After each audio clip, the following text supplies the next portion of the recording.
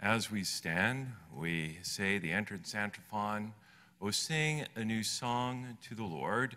O chosen people, proclaim the mighty works of him who called you out of darkness into his wonderful light. Alleluia. In the name of the Father, and of the Son, and the Holy Spirit. Amen. Amen. The grace of our Lord Jesus Christ, the love of God, and the communion of the Holy Spirit be with you all. And with your spirit. Brothers and sisters, let us prepare ourselves to celebrate these sacred mysteries by first calling to mind our sins and asking the Lord for pardon and strength. Lord Jesus, you came to reconcile us to one another and to the Father. Lord, have mercy. Lord, Lord, have mercy. Lord Jesus, you heal the wounds of sin and division. Christ, have mercy. Christ, have mercy. And Lord Jesus, you intercede for us with the Father. Lord, have mercy. Lord, have mercy. mercy. May Almighty God have mercy on us, forgive us our sins, and bring us to everlasting life. Amen. Let us pray. O God, who in the celebration of Easter graciously give to the world the healing of heavenly remedies, show benevolence to your church that our present observance may benefit us for eternal life through our Lord Jesus Christ, your Son, who lives and reigns with you in the unity of the Holy Spirit, one God, forever and ever. Amen.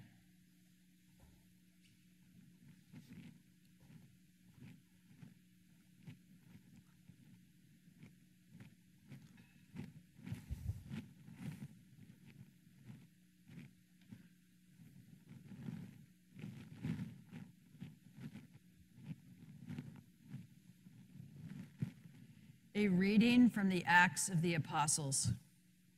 On the following Sabbath, almost the whole city gathered to hear the word of the Lord. When the Jews saw the crowds, they were filled with jealousy and with violent abuse contradicted what Paul said. Both Paul and Barnabas spoke out boldly and said, "It was necessary that the word of God be spoken to you first. But since you reject it and condemn yourselves as unworthy of eternal life, we now turn to the Gentiles. For so the Lord has commanded us. I have made you a light to the Gentiles, that you may be an instrument of salvation to the ends of the earth." The Gentiles were delighted when they heard this and glorified the word of the Lord. All who were destined for eternal life came to believe, and the word of the Lord continued to spread through the whole region. The Jews, however, incited the women of prominence who were worshipers and the leading men of the city, stirred up a persecution against Paul and Barnabas, and expelled them from their territory. So they shook the dust from their feet in protest against them and went to Iconium. The disciples were filled with joy and the Holy Spirit. The word of the Lord. Thanks be to God. All the ends of the earth have seen the saving power of God. All the ends of the earth have seen the saving power of God. Sing to the Lord a new song, for he has done wondrous deeds. His right hand has won victory for him, his holy arm. All The ends of the earth have seen the saving power of God. The Lord has made his salvation known. In the sight of the nations he has revealed his justice. He has remembered his kindness and his faithfulness toward the house of Israel. All the ends of the earth have seen the saving power of God. All the ends of the earth have seen the salvation by our God. Sing joyfully to the Lord, all you lands. Break into song, sing praise. All the ends of the earth have seen the saving power of God.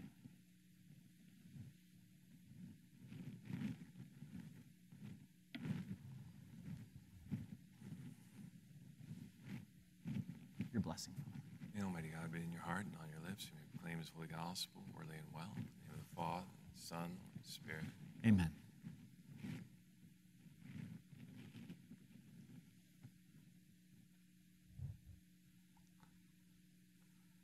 The Lord be with you. And And with your spirit. A reading from the Holy Gospel according to John. Glory to you, O Lord. Jesus said to his disciples, "If you know me, then you will also know my Father. From now on you do know him and have seen him." Philip said to Jesus, "Master, show us the Father, and that will be enough for us." Jesus said to him, "Have I been with you for so long a time, and you still do not know me, Philip? Whoever has seen me has seen the Father. How can you say, 'Show us the Father'? Do you not believe that I am in the Father, and the Father is in me? The words that I speak to you, I do not speak on my own. The Father who dwells in me is doing his works. Believe me that I am in the Father, and the Father is in me, or else believe because of the works themselves. Amen, amen, I say to you, whoever believes in me will do the works that I do, and will do greater ones than these, because I am going to the Father.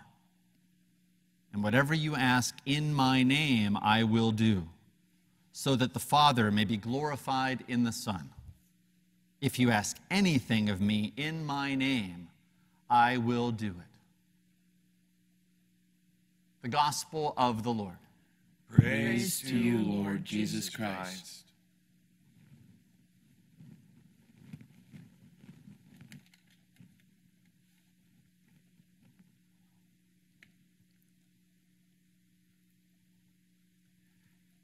Every time I go outside, every time, not just during this pandemic, but anytime and every time, and I see young people outside, they might be riding their bikes, maybe running, or just walking, or talking, or any kind of activity, maybe just playing some basketball or some other activities, I'm always delighted.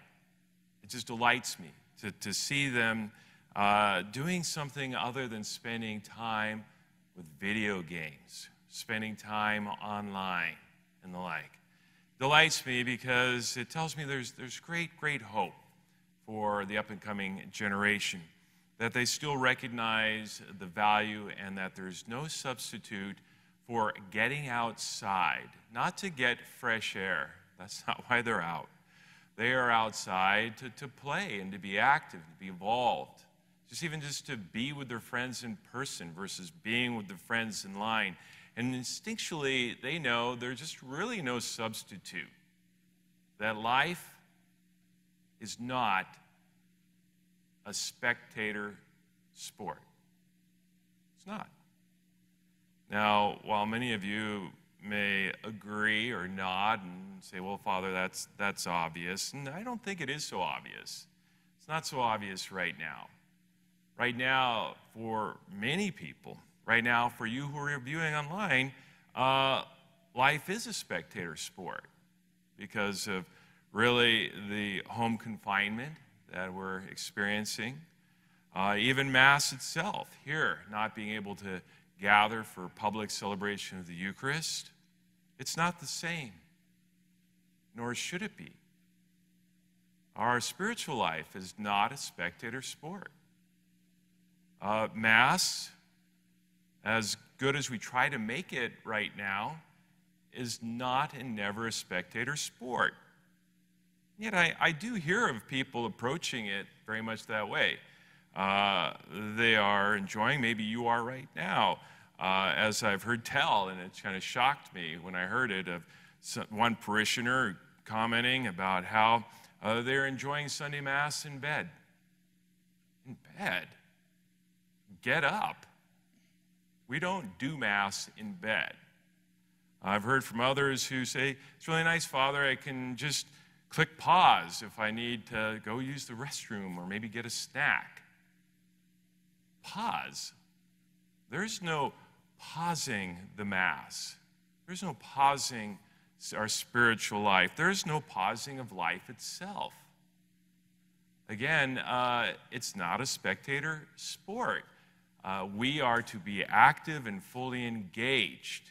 Fully engaged. That's why even chatting with the children yesterday, doing our online learning, I encouraged them to light a candle when participating online with Mass. Light a candle. Stand when we stand. Kneel when we kneel, if you can, and sit when we sit.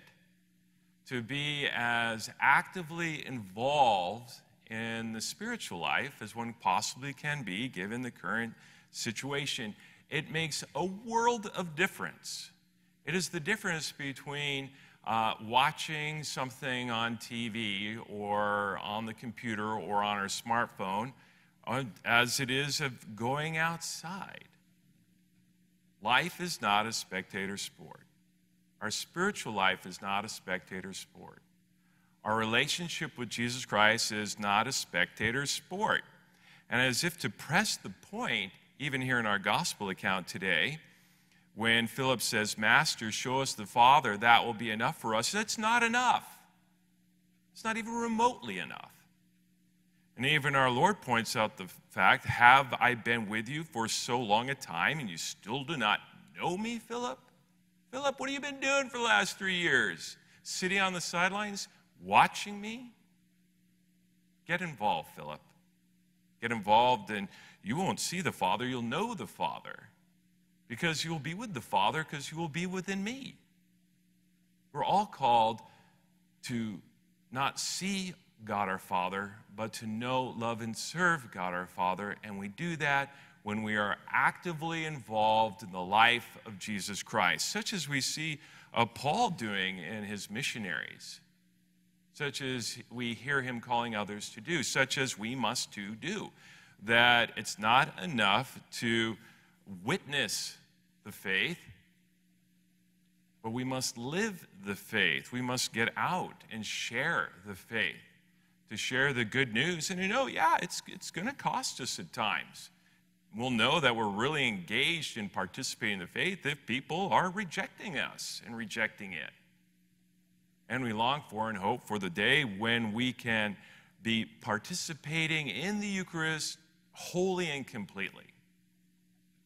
But until then, we all must do what we can do. And what we can do is to engage the whole of ourselves in celebrating the good news of our Lord Jesus Christ. And when we do, indeed, we will know the Lord for who he is. And we'll know the presence of Father, Son, and Holy Spirit, not just in church some Sunday yet to come, but in the church of our homes, right now, today.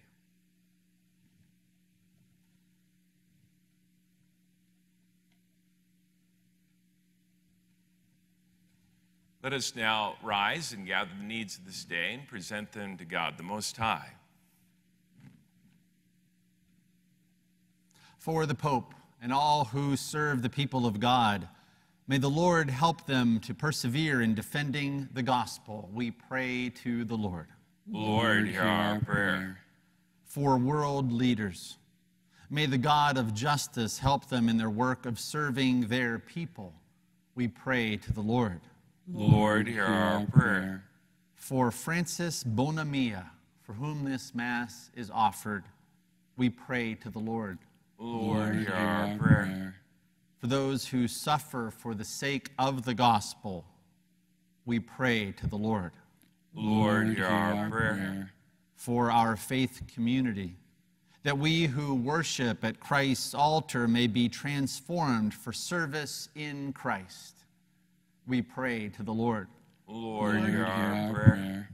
For our beloved dead, may God welcome them to his heavenly table, we pray to the Lord. Lord, hear our prayer. Good and gracious God, bring the needs of this day, those spoken, and those within our hearts, and those yet unknown. We ask that you grant them all through your Son, Jesus Christ, who's Lord forever and ever. Amen. Amen.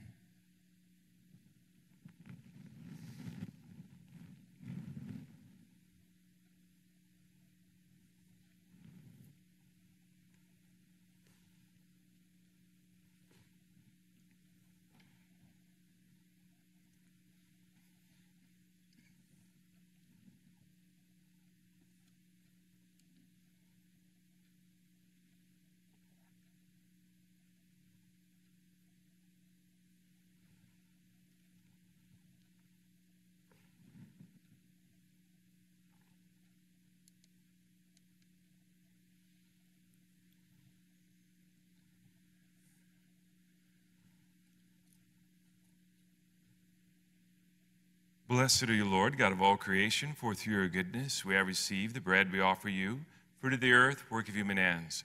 It will become for us the bread of life. Blessed be God forever.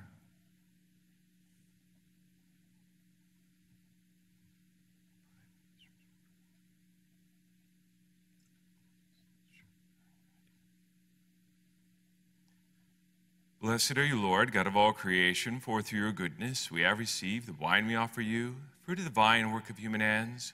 It will become our spiritual drink. Blessed be God forever.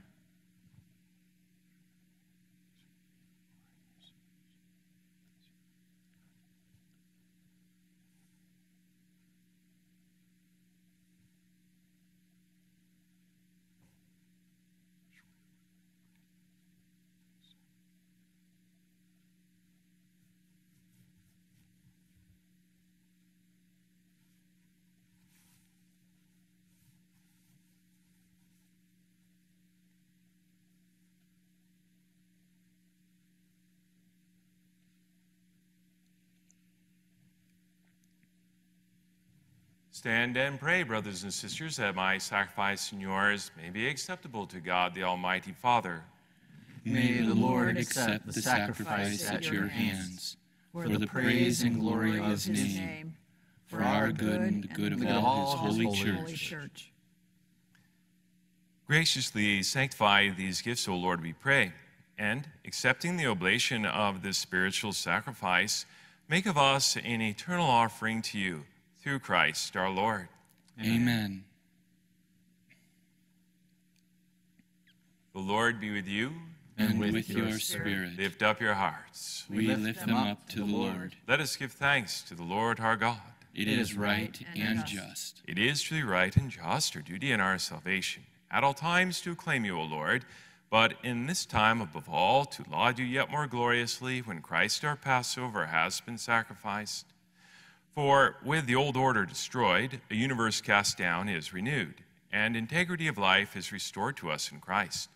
Therefore, overcome with paschal joy, every land, every people exults in your praise, and even the heavenly powers with the angelic hosts sing together the unending hymn of your glory as they acclaim. Holy, holy, holy, Lord, God of hosts. Heaven and earth are full of your glory. Hosanna in the highest. Blessed is he who comes in the name of the Lord. Hosanna in the highest. Let us kneel for the Eucharistic prayer. You are indeed holy, O Lord, the fount of all holiness. Make holy, therefore, these gifts, we pray, by sending down your Spirit upon them like the dewfall, so that they may become for us the body and blood of our Lord Jesus Christ. At the time he was betrayed and entered willingly into his passion, he took bread and, giving thanks, broke it and gave it to his disciples, saying, "Take this, all of you, and eat of it, for this is my body, which will be given up for you."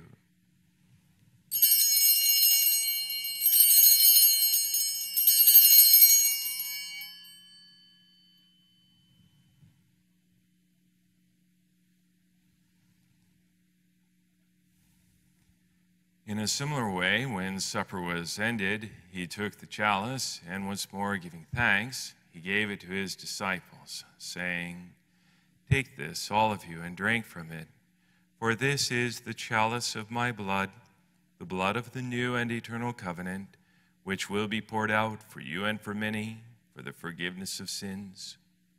Do this in memory of me."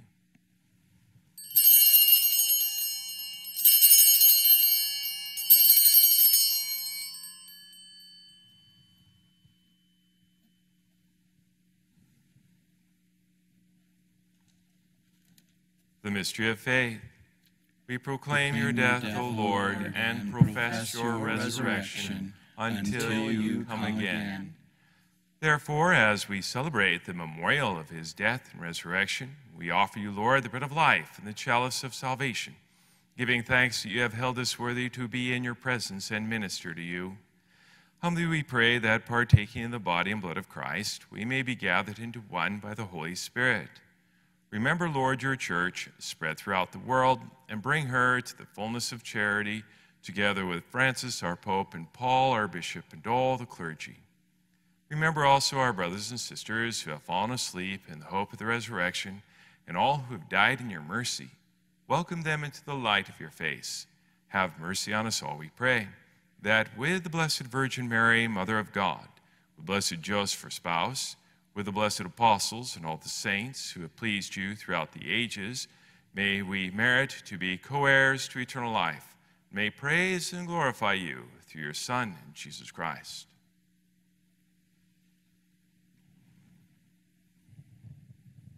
Through him and with him and in him, O God, Almighty Father, in the unity of the Holy Spirit, all glory and honor is yours forever and ever. Amen. At the Savior's command and formed by divine teaching, we stand and pray. Our Father, who art in heaven, hallowed be thy name.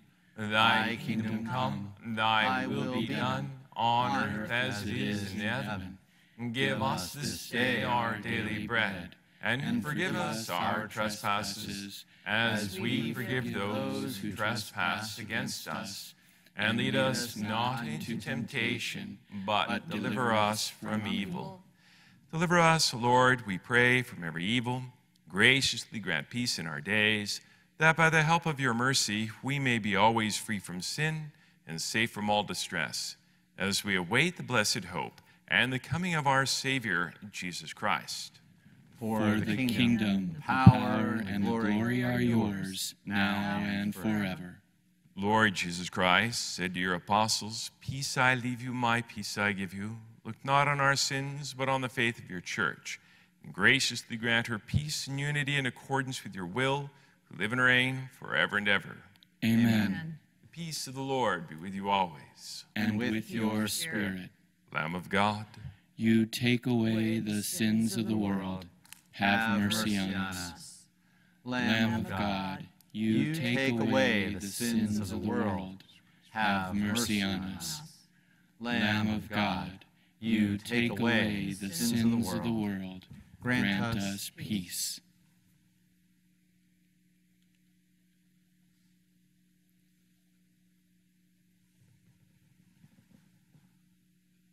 behold the Lamb of God. Behold him who takes away the sins of the world. Blessed are those called to the supper of the Lamb. Lord, I am not worthy that you should enter under my roof, but only say the word, and my soul shall be healed.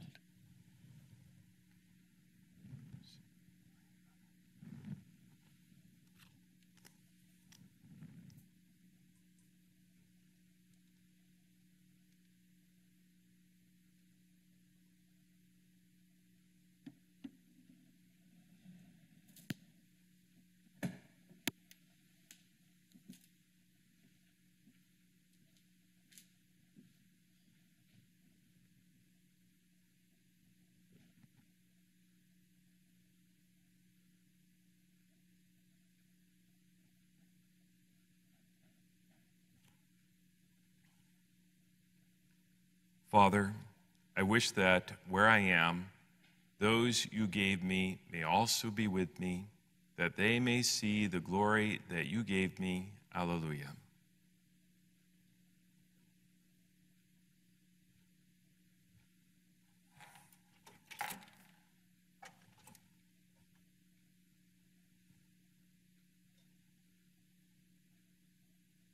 Body of Christ.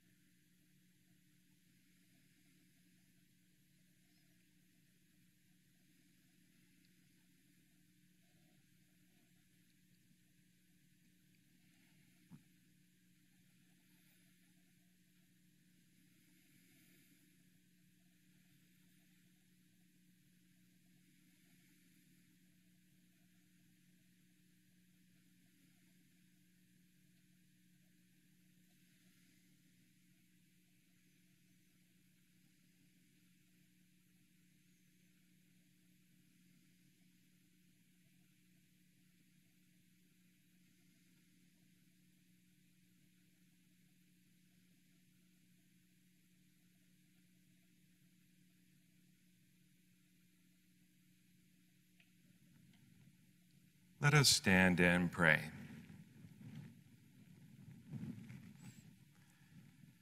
We have partaken of the gifts of this sacred mystery, humbly imploring, O Lord, that what your Son commanded us to do in memory of him may bring us growth in charity through Christ our Lord. Amen. At 11 a.m. today on Facebook, I will once again be live streaming my Q&A, which is really more A than Q, but I really do want the questions on the subject of the day from those of you who are participating. I'm going to be talking about angels today from 11:30. It's probably going to be part one of 2 or maybe 3 parts. It really kind of depends upon the questions either do or don't receive. But today at 11 o'clock, Facebook live streaming, the topic is angels. And I encourage you, if you plan to participate, to open your catechism, your Catholic catechism, and read it's just a few pages about what the catechism says about angels. I think it's paragraph, not page, but paragraph like around 329. That number comes to mind there in the catechism on angels. But read those few pages. It's a great primer, and I will cover those points as well, but it'd be better if you're already primed with that. So again, 11 o'clock today on our Facebook page here at St. Monica. The Lord be with you. And with your spirit. May Almighty God bless you. Father, the Son, and the Holy Spirit. Amen. Go in peace, glorifying the Lord by your life. Thanks be to God.